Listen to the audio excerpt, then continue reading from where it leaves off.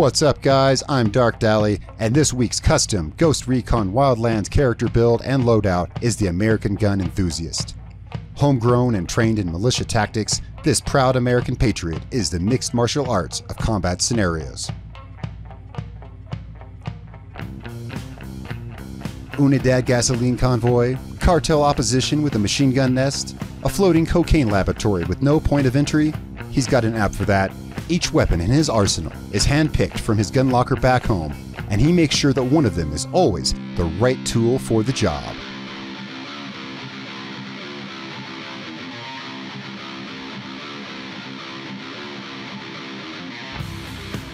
He's a walking Swiss Army knife with a 12-gauge attachment. The American Gun Enthusiast is where the Boy Scouts got their motto.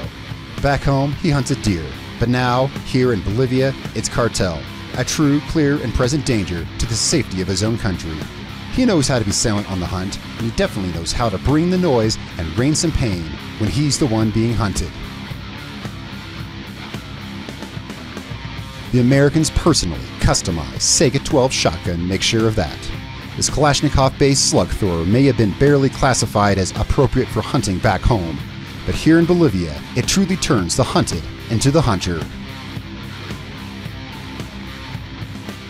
But the primary blade in his knife? It's his pride and joy. The American's handmade AR-15 carbine assault rifle, sporting a digital 4x scope, medium-length carbine barrel, suppressor, and more. You could say this weapon tops his resume of silent kills. Add to that his deadly USP silenced pistol, and he has every tool he needs for CQB, medium-range engagement, and some good old-fashioned American cowboy action. Military, militia, guerrilla tactics, his playbook is extensive. Never underestimate an American doomsday prepper with this big a toolbox and this many explosives. What's up guys, and welcome to the All-American Gun Enthusiast build. I hope you enjoyed the little intro video there. I wanted to show a little bit about how the Gun Enthusiast operates. Now I want to tell you I'm going to give you all the details, the clothing, the gear, the loadout, the tactics, the skills you want, and everything like that. First, there's a couple things I want to say.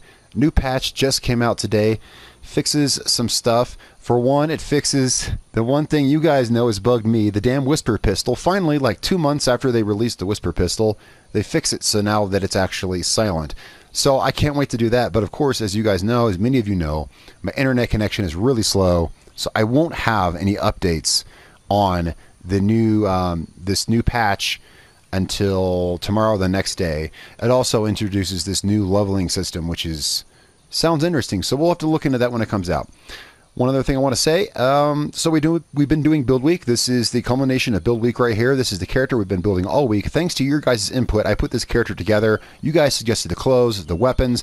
I threw in some tactics. We got it all built, and it's really cool.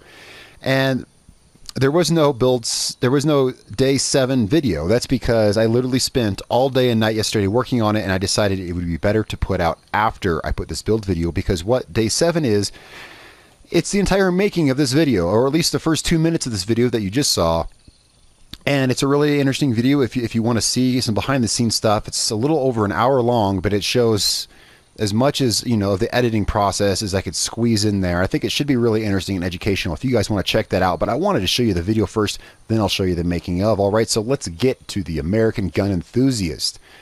This character, probably from Texas or some fairly conservative state in the US where guns are common. You can pretty much buy anything you want. You pretty much can here where I live. You can't buy the 30-round magazines here in Colorado, though. So I figure, okay, so the Gun Enthusiast is probably from Texas.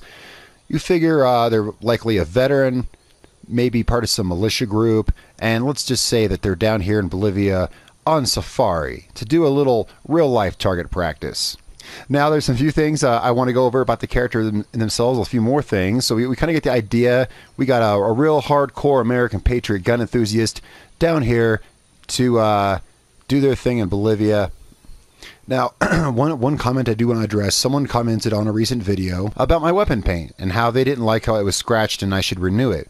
That's actually one thing that I always do. Whenever I make a new build, and I think this is a really cool, immersive kind of RP thing, whenever I make a new character, whenever I make a new build, I freshen all the paint on the weapons, and then that way the weapons wear as I use the build and it feels realistic. These weapons were new when I started this build, but remember, I do a lot of playing these builds that you guys don't see. I can't show you all the hours of play that I do. So I respect that comment, and yes, I absolutely do that, and I've always wanted to mention it and never got around to it. It's a really cool idea for immersion. Say you swap to a new gun, repaint it, and then it feels like you're using it and it's wearing as you use it, and it's always a very, very cool idea. So let's get to the aspects that make the American Gun Enthusiast who he is. First, let's have a look at the gear. And when I say gear, I mean the outfit. Now, you guys had a hand in absolutely every single bit of this. What did I... For tattoos, it was decided, I didn't get a lot of input, but I did get some input on tattoos, and I decided this right here, this looks like something a veteran would have. But aside from the stars and stripes tattoo, which didn't work out with this because it's short sleeves and it covers the flag part of it, this was the most American tattoo I could find of. So we can say that this particular character was a veteran. This is definitely a very veteran style tattoo. So we have this here on the left arm. For the right arm, you can use whatever you want. I have my sapper tattoo. It's what this character always runs. Now let's have a look at the clothes. For the top, I went with the t-shirt. There's a lot of debate over the clothes. We went back and forth. If you guys have watched Build Week, then you know. And if you haven't, check it out. It's its own dedicated playlist. It's right on the front page of my YouTube channel under Ghost Recon Wildlands content. There's an entire playlist of all the videos from Build Week. You can see how much back and forth we did on the clothes. We ended up with the t-shirt, and I went with this Cryptek Mandrake camo. I wanted this character to have a sportsman feel. All this is everything this character is equipped with. You could 100% buy here in the US, and that's one touch of authenticity I really wanted to keep. Of course, you can get any kind of camo, but this feels like something you'd get at a sporting goods store, and that's why I like it. It has a less military feel to it. That's why I used the Cryptek Mandrake camo on the t-shirt. We chose the t-shirt. Well, we went back and forth a lot, and that's what we ended up with. So many of these shirts won't take camo when I wanted a hunter style camo. So that's what we went with on the shirt. For the vest, I simply chose a nice lightweight MOLLE harness. It really looks best with the t-shirt. This is definitely something you can pick it up at any military surplus store. Vest like this. For pants, I went with cargo. I wanted something loose and baggy. I had suggestions for jeans, but someone with any combat knowledge would want something loose and baggy with some extra pockets if they were going to go into a combat situation. I chose this particular camo. I chose the TeknoAXE AU. I chose it because it's camo, but it also kind of looks dirty. I didn't want them to look like they were like wearing like clean, like khaki trousers. I wanted them to look a little dirty. And this camo does that and also provides camouflage, right? Shoes really don't matter. I chose the hiking shoes. Now let's have a look at the accessories. Again, we went back and forth a lot. I chose the Oakley straight jacket fire sunglasses. Now these come with a deluxe edition. If you don't have the deluxe edition, you can actually just use the regular straight jacket. These are the ones I was using till I got the deluxe edition, and I just really like that orange kind of glare on the lenses. Thought that looked kind of cool. Now the bandana is totally optional. I wear that bandana because when I talk in my videos, my character talks with me, and seeing her mouth moving is annoying, so I usually keep her face covered. But as it happens, I don't think this bandana looks half bad. If you don't have this unlocked, there's several other choices you can choose for colors. That right there actually looks pretty good. For the hat, went back and forth a lot. I really decided a backwards hat is the best. And thanks to a viewer suggestion, I decided to go ahead and match it to the shirt with the same Cryptek Mandrake camouflage. The backwards hat, I went back and forth a lot, and in my opinion, it just really looks the best. It says the most American. Now, okay, like, you know, how do you say America? Well, you would say America with a cowboy hat, but that's too over the top. And a forwards hat just looked too formal. It looked too clean cut. I wanted to go with something that if I were to go to the firing range and meet up with my buddies there, at least one of us is probably going to be wearing sunglasses and a backwards hat. So I figured, what's the most American? That's why I chose this particular hat. I matched the camo to the shirt. The headset just really looks good with the hat. I chose headset A with the olive drab color. Handwear, I chose the fingerless Kevlar. I think these are all around the best choice for this. There's no real reason behind that, simply aesthetics. Now I chose the Sapper Pack, which comes with the Deluxe Edition. I just think this was the best backpack. Before I had the Deluxe Edition, though, I was using this. I was using the Y-strap. Felt a little small to me if I was preparing for safari in a South American drug-infested country. I think I'd want to take a little more gear. That said, there's plenty of bigger backpacks to choose from. I just like the look of the Sapper Pack the best. personally. And I decided to color it forest green, just to give it a little contrast with some of the other greens and colors. That said, the vest, of course, is just straight black. I kind of skipped over that. Oh yes, and patches. Let's not forget patches. Do I even have to tell you? We chose an American flag patch. Now it's time. Let's check out the weapons, and then we're going to talk about tactics and the skills you'd want. I want to let you know how we're doing this. And I try to refine the structure of these kind of videos every week. Now let's move on to the weapons. Again, this is from massive input from you guys. I actually chose the M4A1. I had suggestions to use an ACR, but I want to stick with an AR-15. It's, I think, the most iconic American assault rifle. It's the one you see the most. It's not necessarily, I'm not saying it's my favorite or it's the best, but this is a staple of American military right here, is the AR-15. Let's have a look at the parts we decided to put on it. And yeah, this did have fresh paint when I started this build. I played this build a lot. All right, so let's take a look at the parts. Stock buttstock, I think that's the only choice. I chose the digital scope because this has no sniper rifle. We need a rifle.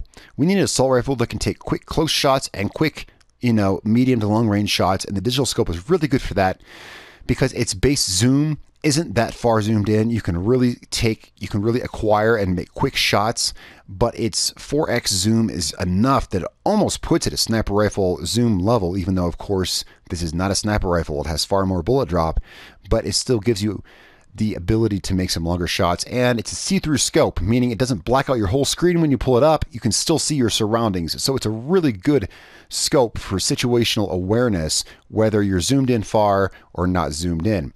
I chose semi-auto burst 3 for the trigger, and I only use semi-auto. I want to stick true to the American theme of weapons you could legally purchase and own here in America.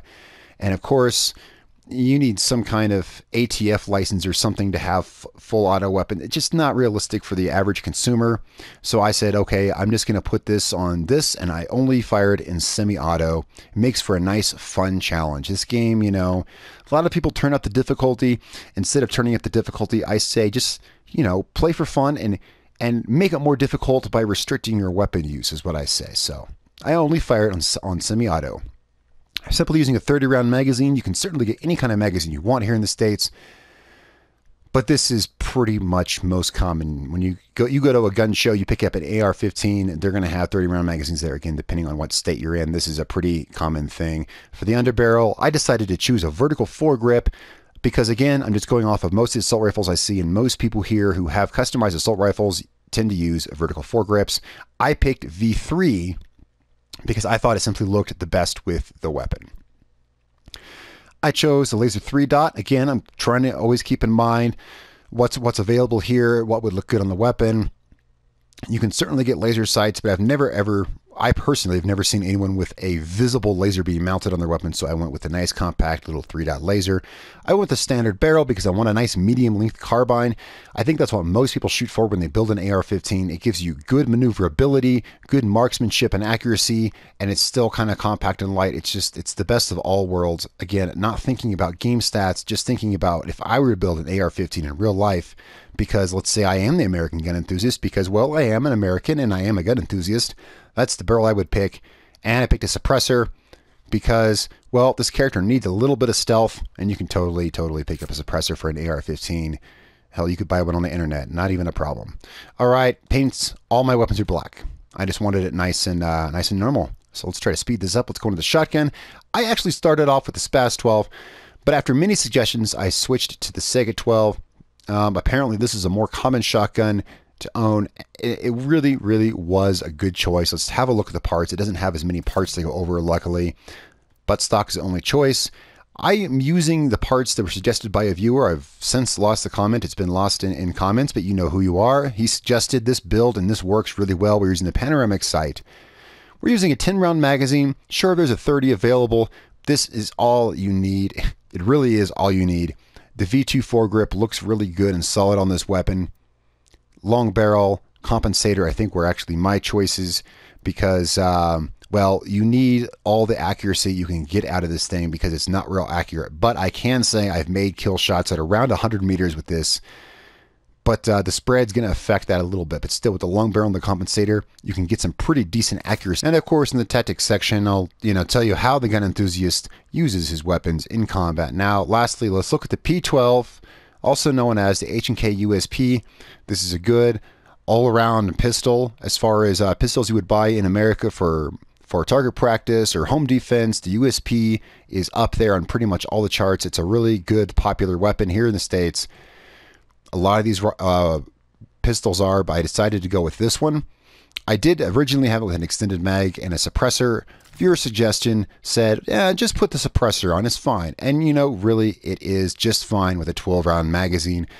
Really, this with just the suppressor on it makes a good solid pistol for any close quarters engagement. Okay, and now let's have a look at the tactics that this character would use. Now, if you saw the video, well, I pretty much abide by the tactics in the intro video. Really, any engagement under 20 meters or so, I use the pistol. It's nice, it's quiet, it's quick, it's really good. And this character, the tactics of this character is he plays as stealthily as possible until he decides he has the upper hand. Once he has the upper hand, then it's time to go for the shotgun. That's kind of how this character plays. Once you get to a point in the base where you're whittling him down, or or you're being hunted, pulling this thing out is a great way to whittle down the rest of the defenses there looking for you. But until then, I use the pistol especially for all indoor engagement and anything even outdoors that's close. If they didn't see you, you're still taking them down with one shot. So it's just so much better, and you get much quicker target acquisition with a pistol. Just pop. It's really, really nice. Now the M4, I say for pretty much anything over 20 meters, definitely only for outdoor kinds of shots, but you can use it for close shots and for long shots. And you can see, as I said, the scope's see-through, so it's really, really quick to acquire a shot with it. Really quick to acquire a shot, and you can still see your surroundings. It really makes a good setup. The best way that this character uses the M4 is when you're outside. Let's say you have 3 guys patrolling a yard. You want to stay stealthy, so you can stealth, pop, pop, pop, pop, pop, pop, and they're all dead before anyone even knows what's going on. This is a really, really good solid weapon for that, and most people would agree that the M4A1 is one of the best assault rifles in the game. In fact, a lot of people do favor this assault rifle. The setup I have for it is maybe not optimal, but I didn't set it up to be optimal. I set it up to be realistic to what an American gun enthusiast might well own. Although a setup like this, an AR-15 like this, let's say this was one of the top end ones, like a Bushmaster or whatever is considered like one of the best AR-15s. With these kind of add-ons, you're probably looking at about $4 grand. Hey, the shit ain't cheap, but a lot of people have weapons just like this. Now, as far as a shotgun, again, once you're hunted and or you feel that you can take the rest of them, there is nothing like taking down packs of enemies. You can have 4 guys shooting at you and just pow. Well, there's 2 of them down. Pow, there's 2 more down. Because of the spread, you can take down packs of enemies who are chasing you really, really quick with this weapon. And with a 10-round magazine, you really can't go wrong. Now, as far as explosives, this character definitely makes use of explosives, mostly in the way of grenades. And I like to plant C4. The whole C4 thing comes from, well, remember that movie Commando with Arnold Schwarzenegger? And he would like place C4 in places, then he would set it off to either, also in Predator as well, kind of he did. Either as like a distraction, or let's say you sense that the enemy might go for their cars. Let's say you're assaulting a place that has one of the rebel cartel lieutenants. You might C4 his car just as a backup. Start taking people out. Suddenly you get seen. He starts running for his car. Boom! You blow his car. Now he has no escape. Kind of things like that. So this character is definitely the kind of character who, when they sneak into a base, would be placing mines in the entrance just in case backup arrives. They might C4 some of the cars, or say there's an APC, might throw a couple packs of C4 on that APC just in case the enemy decides to climb into it. You can go ahead and blow it, and you've already got your bases covered. So this character is very tactful, very stealthy, but can also pull out some cowboy action anytime he wants with his SASG 12 semi-auto shotgun. So that pretty much covers the tactics of the American Gun Enthusiast. Now let's have a look at some of the skills that you might want for this character.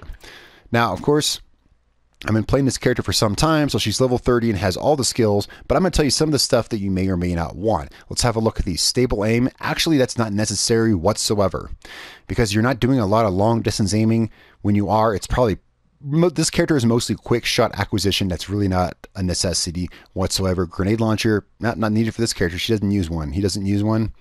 Ammo capacity, you know, that's not something I really ever worried about. A couple points in that couldn't hurt, but that's good for pretty much everyone. I did decide vehicle destruction probably isn't a bad idea for this character. I figure target practice back home with some ragtag militia, they probably use some cars as target practice. I know I've used vehicles as target practice, so there's that. A couple points in vehicle destruction probably wouldn't be a bad idea. Advanced suppressor, that's completely up to you. This is one of the essential ones. I decided time to aim, definitely essential. So you can get those quick shots with the M4. Time to aim is an absolute necessity. This character, as I play him, does not use a drone whatsoever. I use binoculars instead, and so I would definitely recommend putting your points into binoculars and binocular recon. C4, not a bad idea. Also, frag grenade. These are two things that this character uses a lot. This character doesn't use any of this other stuff, though. Let's go have a look at physical. Stamina. I would say stamina, it's not one of the things that's required. This is kind of a secondary priority. This character does a lot of run and gun. It's not as hard as you think to run and be stealthy, which reminds me, quiet running and detection are two very essential things. This character is very stealthy up until the point where he decides he doesn't need to be anymore. I do a lot of running and then stealthing through the bases, and you'd be amazed what you can run past. Hell, I mean, you know, watch some of the builds from Build Week. You see me just literally rush guard towers and run up the stairs. They don't even see me. So these, quiet running, detection are very important, and stamina kind of goes along with that. Now, toughness, things like bullet resistance and whatnot, not really a big deal. I can't really say I took many shots with this character. In fact, in all the time playing this character, she only died once and was not on camera. You guys didn't see it. I was assaulting a convoy. I got out to tag the convoy, and a rogue Santa Blanca trophy truck came down the road and ran over me, and that was actually this character's only death. Of course, I'm only playing on regular difficulty, but I'm saying this is not a character that gets shot a lot, because if they're already onto you, then you got this bitch in your hands, and if you got this bitch in your hands, you have no excuse for getting shot. All right, guys, so that pretty much really ties it up for this week's American Gun Enthusiast build. Please let me know what you think in the comments below. I hope you liked the video. I had a lot of fun making it. There was a lot of work because this whole week I've not only been doing the process, but recording myself doing the process, and so it's been a little bit of work. Next week, obviously, I won't be doing this. The builds from now on will simply be like they were, all behind the scenes, but then you get to see the finished product. Thank you guys so much for watching. Thank you all for tuning in for Build Week. Now, of course, there was the contest. I will announce the winner. I haven't announced the winner yet because I'm making some last-minute changes to the giveaway prize. It's very much a thing. When I do a giveaway, I want to make sure that I give away something cool. So I'm making some last-minute changes to it, which are still pending. I'm still waiting to hear back from some people. So as soon as that's done, I will announce the winner of this week's giveaway. Thank you all so much for participating, for watching, for viewing, for hanging out, and for all your suggestions, of course, because your suggestions are what help make this character. Guys, it's been a real pleasure. Until next time, I'm Darkdally, and I will see you guys later.